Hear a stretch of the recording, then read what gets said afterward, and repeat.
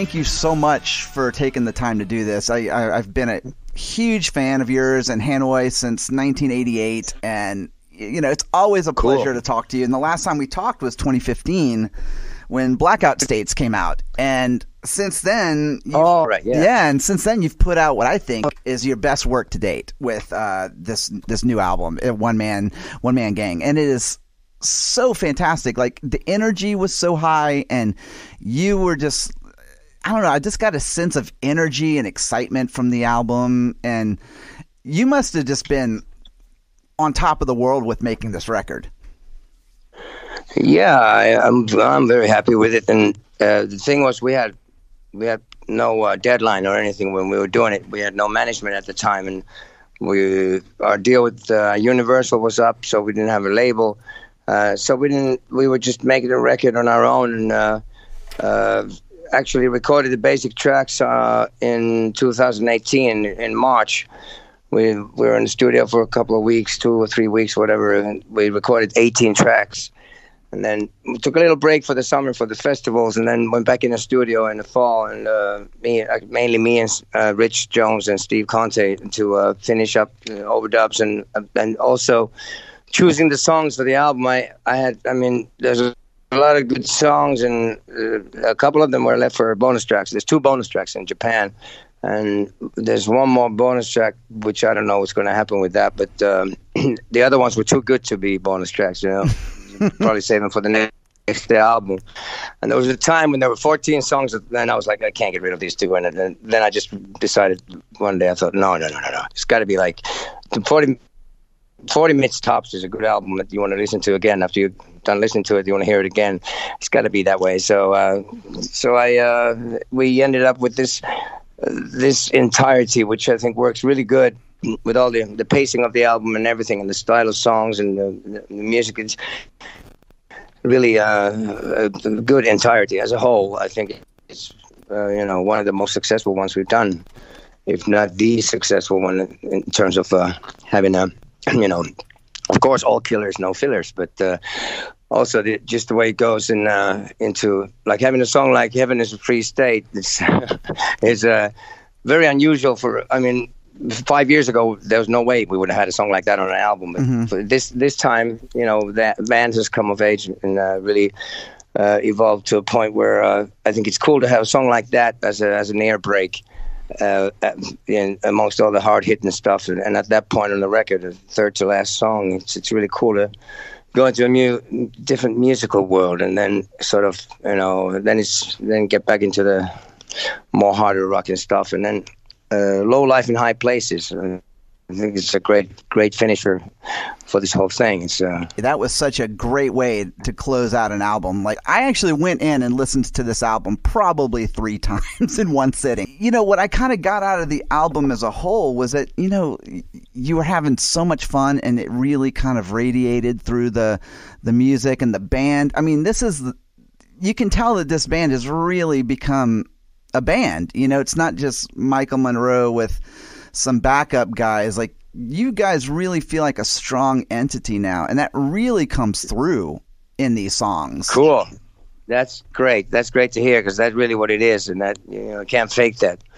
It comes across on the record, and when we play live, you can tell that we're the best of friends, and we have a great time together, and it's all getting better. So that's nice to hear. It comes across that strong. With every passing Michael Monroe album, I go, oh my God, if anything, just come to Atlanta and you can stay in my basement and just play, we can jam, because, there's so much energy behind the live performance. And I'm sure you've heard this a lot, and I've heard other people say that. This is energy in a live performance that seems to lack a lot in modern music, and that's almost kind of a dying thing where artists just went out on stage and just gave everything they had, not caring if everything was perfectly tuned and whatnot. That was how you were with Hanoi Rocks. That's how you've been through your solo career. Do you ever just feel like, oh, I should probably calm down or whatever, or do you just love just going out there balls out and not caring? Yeah, the latter. The balls out not caring is the best. Yeah, that's yeah. You just throw yourself into it full on, and of course we've evolved over the years. We've gotten better, and our guitars are in better tune than with Hanoi, I'm sure. But back then was we hardly had any. They didn't have tuners back in the day, really. Or they started having them, but yeah, we're just, and the band is such. Everybody's such a great musician and player that it's a pleasure playing with these guys, knowing that we don't really have to worry about if there's any screw ups, then it's only fun, and people love that stuff, and it's really a pleasure playing with these guys. Every gig is either good or great or brilliant. Those are the options. We have a great, right?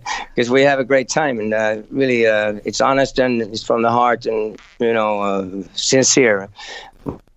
We really have a good time, and everybody and the audiences have a good time, and really and the music is this time. We did 3 weeks in Central Europe and 10 dates in the UK just now, and living on a bus, you have to have a good group around you. You don't want one guy there to be negative or anything. So we get along real good, and doing these shows we started playing in places like Paris and where we hardly ever played before, and starting the show with 5 first songs of the album. We started pretty much. We played the new album from One Man Gang last year, like the A side of the album. We played in a row, pretty much, and then there's a couple of the old ones, and then some more, and all together. We started out with all 11 songs of the new album, but now. Then there were a bit too many slow ones for our live thing, so we tightened it up a little. And it was 7 songs of the new album were in the set, at least, throughout the whole tour. And it was great, and the new songs go down real well. People love it, and we had a good time. And it's good to be able to play, the new album. And we've been it's been a while since we had a new album to play, new songs to play. Right. We're having a blast too with this new stuff, and it's really, really a strong album. And songs that are really good to play live. They're really made for playing live and recorded that way too. There's not too many overdubs, so it really sounds good. It's funny because one of the things I noticed with, especially with the live set, which I've happened to catch some on YouTube since that's my only way to see Michael Monroe live right now. But it says a lot when an artist or a band goes out and plays a lot of material from a new album. I think it speaks volumes to how proud they are of their new material and how they think it holds up to or measures up to what is considered their classics. And that's kind of a bold thing, especially for someone like you who has legendary Hanoi Rocks material. You've got a long solo career and whatnot, but yet you still always manage to get out there and play a lot of new material whenever you create it. Yeah. It would probably be easier for you to go out and do like a whole set of Hanoi Rocks, but what is it that keeps you from doing that? Well, because we do create new stuff that's it's only getting better, and this band is really what we do is why play the old songs, because you have a lot of new material that's more contemporary for us, and we always play some of the the old Hanoi ones. There's always somebody's going to want to hear the Upper on the Bandit, Don't You Ever Leave Me, and some of the Malibu Beach and stuff, and we don't want to let those people down, of course. And Demolition 23, Nothing's Alright, Hemisphere Today, and songs that and then our own big ones like Battle of the Lower East Side and 78s and Old Kings Road and stuff. That's it's always going to be there, but of course you want to play the new stuff rather, because it's good enough stuff. I'd rather be playing be in this position to be playing my current albums rather than some of the old songs and not have anything special, anything new that's good enough. It's great stuff. It's a strong album, so why not play it? We're creating new material all the time, and it's really good. And so I really don't want to be. I don't mind playing the old songs, and but some bands play only like some bands make records just as an excuse to go on the road and maybe play one song of the new album, and the rest of it's all the old hits from the '80s or something. I'd rather be in this position, where we're creating new material and playing most of the new album than live in the past, of course. I've loved everything you put out, but for some reason, this album just resonated with me more so than anything you've ever done. I don't know if it's that I'm getting older and I'm kind of getting nostalgic and whatnot. But no. It's just a good record, man. Well, of course it is. But like I said, but in listening to the album, songs like, like Last Train to Tokyo has this very Ramones feel to it. And I think it showed that you had this love for that old school New York kind of, glam punk. And then like Wasted Years actually seems to really just kind of time warp back to the Hanoi Rocks days, which shows that you're still very proud of that sound and what you did with that band. Yeah. But you're not going to just live on that band. Yeah, no. And all of us are, the whole band, Rich Jones, Steve Conte, and, Sammy and Carl. I mean, we're all into the same kind of music, and we have similar, we come from the same place and we share the same vision. So it's really it comes natural to us. We just like that kind of, that's the best kind of music to us, and it's just natural, and it's what we like, and that's, I think the band is developing all the time. We're evolving and getting better, and I think this is really a strong album, if not the strongest.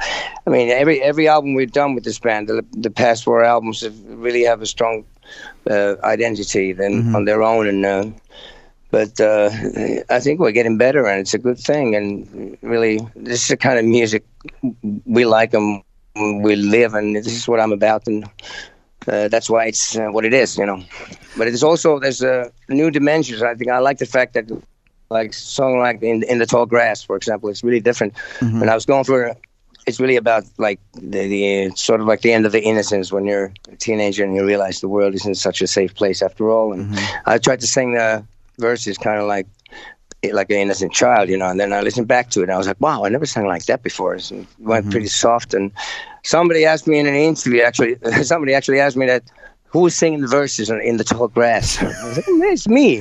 Why? What do you mean? It's me. Oh, okay, because they thought it was somebody else. Well, that's really cool. Even I knew that, man.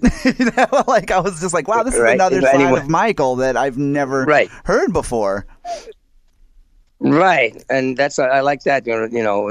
Finding new dimensions in the vocal. You try to experiment and you evolve and get better at what you do and trying out new things like that. And succeeding in it. That's great. And Wasted Years, for example, I had sung the lead vocal on that. And I was, we were at the mixing stage, and I was thinking it wasn't really happening. It's something missing there, and it was too stiff, And then I figured, I'll go for a bit more laid back approach and have a more like Mick Jagger. I envy him because he's so laid back always. It's like he sounds like he just got out of bed when some songs. So I went for that kind of laid back approach, more like behind the beat as opposed to on the beat, and that was the key to it. And that was it was way better. That's when I really clicked with that song. So and also that kind of thing I've rarely done before. So it's always great to find that you can expand your horizons and try out new stuff, and you're evolving, and you're never ready. It's always something you can do differently and better, and that's what keeps me hungry and keeps the thing exciting.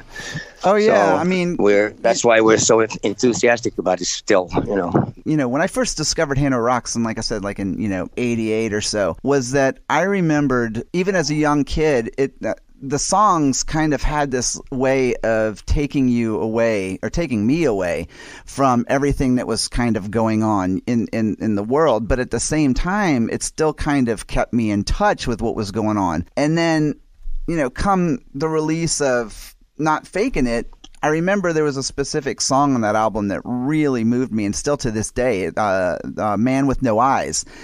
And it's kind of scary how that song is so relevant with everything that's going on right now in America and the world in general. How have you been impacted by what's this whole circus that's going on in America right now? Well, maybe mainly I feel like I don't need to explain things anymore. As back in those days, in the 80s, not many people paid attention to a lot of those things, and like the Man with No Eyes, what it's saying. Now I just feel like I don't feel that much of a need to explain things to people because it's so black and white. It's so clearly in their face that even a blind man can see what's going on in the world now, and it's pretty scary. But what can you do but acknowledge the fact that and not try to hide the fact. Just tell the truth, tell it like it is. Like in Jump Planet, that's sort of like just acknowledging the fact that where the global warming is not a threat anymore. It's an ongoing disaster, and having a couple of some of the biggest countries, leaders in the world, being completely denial about it, it's not very encouraging. It's pretty scary that everything can just the bits in any second, and the fact that they're still building like weapons of destruction while the planet is being destroyed already anyways, and instead of finding cures for diseases and cancer and everything, it's total insanity. But I don't know what else to do but sort of just by example and by what I say, try to get the collective consciousness to sort of be more aware, and perhaps by little things, everyone could do little things to make things better for the environment and stuff. You can do so as much as you can, but then the big leaders and whatever, the people that are really in the power of doing something, they for some reason they just don't. I guess they don't care about their own children, or the future generations. For because if we continue this way, within a couple of 100 years, it's all going to be history. I know, and it's so a shame. Yeah, because like I remember, as like I said, as a young guy in 10th grade, hearing Man with No Eyes and thinking to myself, like, wow, that is. It was very awakening for me, but at the same time, in that era, we didn't have the internet. We didn't have all this stuff where news was just put out in your face 24/7. And like, I relied almost on music more so than anything to kind of let me know what was going on out there, because I didn't relate to the news people, and I didn't relate to, quote unquote old people. You know what I mean? Like, I related to, Michael Monroe, and I related to the Ramones and people who were actually singing about social consciousness. Yeah. Musicians tell the truth. The politicians are only acting on self-interest, and they really don't care. They care too much about the money and their their high salary they're raising. But the thing is, with musicians can make things happen if they want, because they truly care. Like Bob Geldof showed with Live Aid. But it's funny that in internet. You said there was no internet back in the day with a Man with No Eyes, right? And I'm singing, you get caught in the net, in the lyrics, it says you get caught in the net, right? I didn't know about the internet, but that was like a premonition, I guess. Or, I didn't even know what I was saying, but I knew it, right? Yeah. I mean, when we played that song lately, we've been playing that song, of course, I sing, you get caught in the internet. Well, it's so true, because even though it's a different phrase of using that word, again, it kind of has this relevance in this day and time where, like you said, like it's almost kind of, you're addressing stuff. It shows you how sadly the world hasn't changed much in 20-something years. Yeah, exactly. And that's right. But music has changed. Really too bad. Yeah, but like as far as music seems to have changed. We've had all kinds of different styles of hard rock and heavy metal and rock and roll, but like everything else, it seems to be a very cyclical thing. So we're coming full circle around. What do you think of some of the new bands that are coming out that are kind of embracing that classic sound of music that bands like Hanoi Rocks and Ramones and even bands like AC/DC and Led Zeppelin are starting to hear that in younger bands? Like, are you hearing that yourself? I don't know. I don't really follow stuff that closely. I mean, there's some bands I've heard that seem to be doing similar stuff. Say some names. Well, I guess there's something I saw. Like Rival Sons, have you heard of them? And like they something like those kind of bands. Yeah, they have like the right ingredients and they're doing the right sort of right type of thing, right? Right. So there's good bands around, and thank God that the Foo Fighters are as big as they are, and thank God that Slash is one of the biggest guitarists in the world because he's playing the right style of guitar. And apart from being a real nice guy, right, with a heart of gold. But really, the style of music, there's so much, shit out there that's really confusing. Must be confusing to people. And rock and roll obviously is not on that much on the map, but it'll always be. People will always appreciate, I'm sure, true, authentic, real rock and roll, and you can tell when it's not phony. I mean, there's a lot of fake stuff too, and that sells. And but most people probably don't take it as seriously as we do, and aren't as passionate about it as we are, right, as musicians and fans, and who are really living it. And therefore, most people, I would say, they just want something that goes in one ear and out the other, and so on. But I think good rock and roll, a real band like like what we do live, you just gotta be there in the moment, and you just can't download it or by pushing a button. There's a bunch of music that people make, technically the digital age and whatever. I mean, I don't think it hasn't gotten any better anyways. Sound wise, I don't think it's a sign of old age when you say that things were better before, but I think it's just in the 60s and 70s and early 80s, people made music more for music's sake as opposed to marketing and selling. The business has become such a big deal that, music has no business in the music business. And it really, you can hear it. That's why it sounds the way it does, because most people just want to do it to get famous and rich.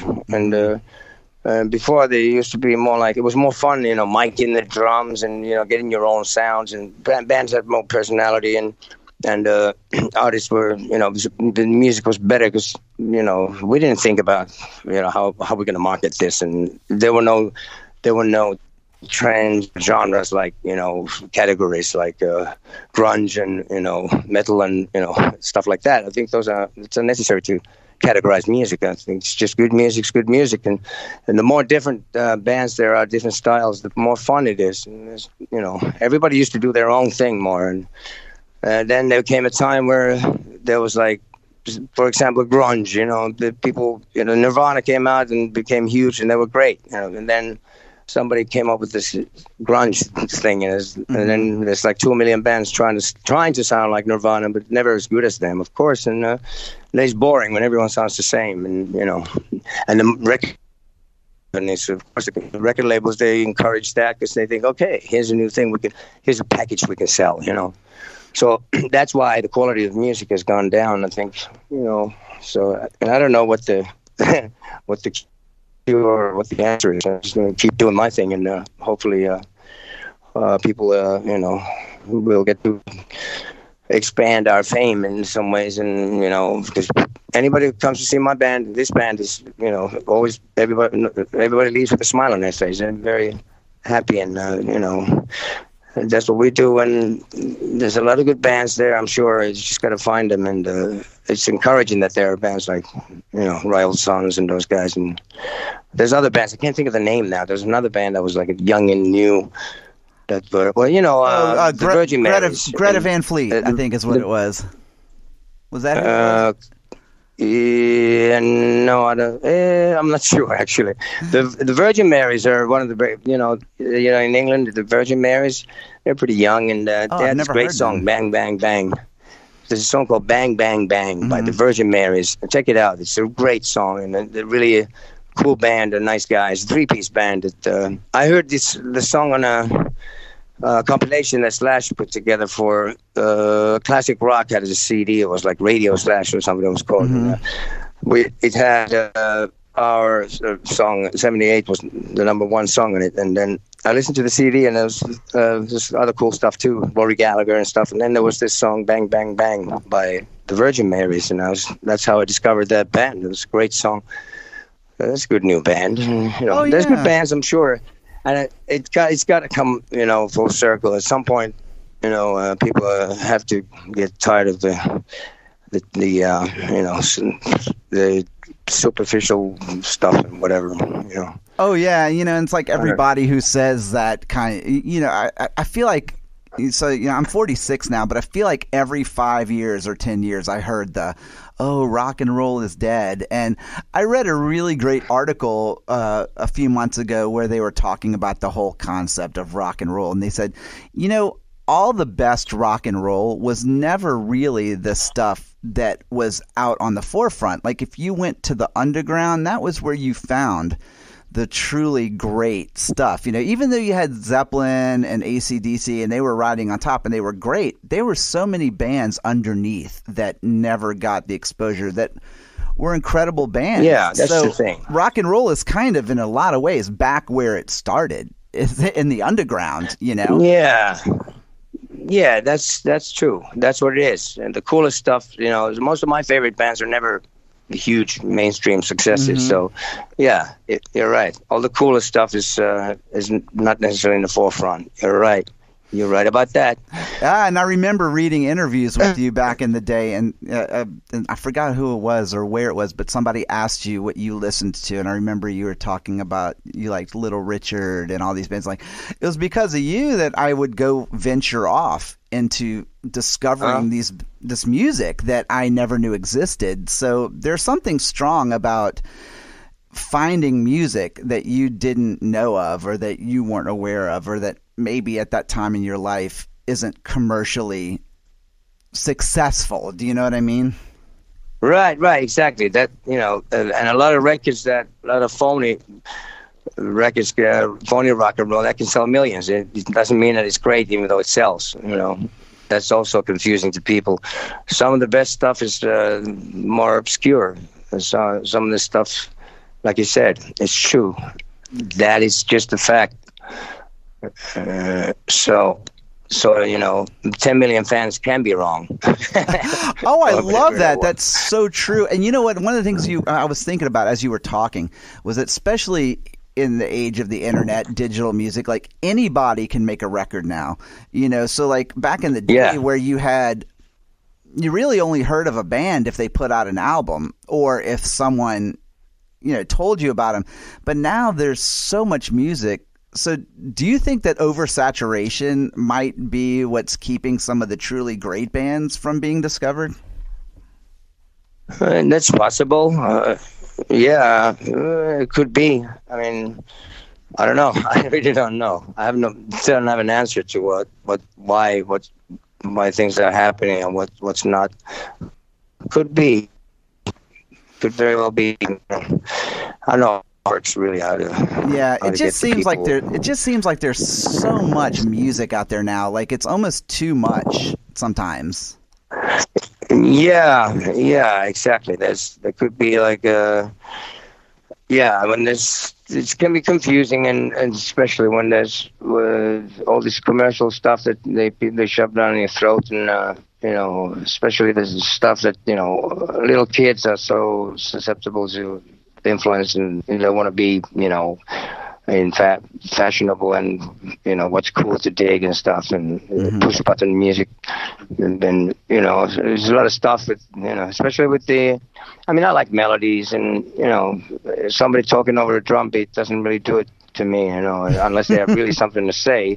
Like the original idea was in rap. Street, he was telling the truth and shaking the establishment. Like the punk thing was good because it was an attitude and really a kick in the ass and reminder to all even the rock bands that were like rich and out of touch with reality, living in their castles. It was just like, hey, you don't have to be a virtuoso player as long as you got something to say, write songs that mean something, and you kick ass. And then that was cool, but also then all this cartoon rock kind of like, well, the kind of metal where people are just growling and, there's no melody there either. It's just noise, So to me, I like melodies in music, and of course you got to have good energy and you kick ass with songs, that's how you memorize songs. There's a melody. You were talking about the whole screaming and the whole growling and stuff, and I remember I talked to one of my readers one time, and he was saying how much he liked death metal, and I was like, "Why do you like it so much?" And he said, "Oh, I like what they're saying." And I was like, "How?" In my mind, I go, "Okay, he sounds like he's saying something angry, but I don't know what he's saying." Yeah. Then you read the lyrics, you find out they're singing about Satan and then some stupid, some. All this devil, this and that, and that, and it's like, come on, man, are you serious? It can't be serious. I mean, I think Satan sucks, man. I mean, maybe it can sell, but I think Jesus' style better. Like it says, I ain't walking on water, but I know a trick or two. Jesus walked on water. I don't know how to do that one. I got a couple of tricks of my own. Man. That's what that lyric's about. And wanting to. Everybody's pissing on their own parade. It's about people voting for things like Trump and Brexit, and then they're wondering why everything's all screwed up, complaining about how the world is all messed up, and it's just like they bring it onto themselves. And I kind of try to rise above that with running on the PMA, positive mental attitude, and try to rise above it, and love must conquer hate, and will always conquer darkness, and that's the way I think of it. And it's not a wimpy thing; it's a cool thing. It's always stronger. I'm on the light side, no matter what. And I know the devil and all that stuff, very well. I've been there, and gone through the tortures of the damned, through the darkness and dark times and everything. But it's really, really positive attitude. Whatever you focus on tends to multiply, and then that's why I'd rather try to concentrate on the positive than the negative. If you keep thinking everything's all screwed up and it's all fucking shit anyways, I don't give a shit about nothing. It's easy to say that, but if you think that way, then things will start going that way in your life. It's one of many things that I've always loved about you and your music and just your energy, and it's one of the reasons why you've been around for so long and show no signs of stopping. And I can't even tell you what an honor it is to talk to you, because being a longtime fan, you are such a good person and just a great musician, and you just continue Thank you so much. You just continue to bring me lots of joy with all the music you put out. Oh, thank you. That's really nice to hear. That's the kind of thing that keeps me going, and hearing that really means a lot to me. Thank you. I wore your face on my shirt many years, so. Oh, well, that's cool, man. Yeah, at least I can say that I'm for real, anyways. At least you're not, wearing somebody who's a fake or a phony. At least I'm for real. That I could say with no worries. So well, like the shirt, on the right track. like the shirt said, it said not faking it. So yeah. Well, that was the point. Yeah, I'm trying to say I'm any more real than anyone else, but not faking it for sure. At least it's sincere and it's authentic and it's honest from the heart. It really is. That's all I can say. Well, Michael, thank you so much for doing this today, and I really enjoy talking to you, and you're a great guy, and thank you again for all the years of incredible music, and let's have many more. Thank you so much. Yes, thank you. I hope you'll get to see us live. You don't have to look at the internet, YouTube, for the live things. I hope one of these days soon we'll get a chance. You'll get a chance to be at the live shows, because it's something else. Well, like I said, if anything, we'll get you over here. Crash in my basement and we'll have a jam. All right. You got it, man. Thank you Great talking to you, too. Thanks so much. All right, Michael, you too, and have a great day. Thanks, you too. Take care. Bye-bye. Bye now.